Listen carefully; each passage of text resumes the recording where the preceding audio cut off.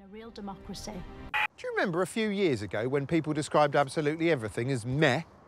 Everywhere you'd look on the internet, there it was, meh, a big bored shrug. We moaned that everything was sort of mediocre and bland.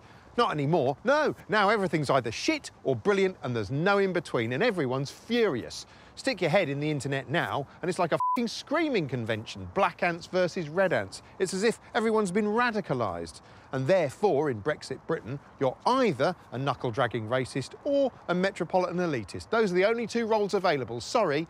But we know those are caricatures. Out here, away from the fantasy hellscape that lives in here, most of us are bland and meh and reasonable. And I miss it.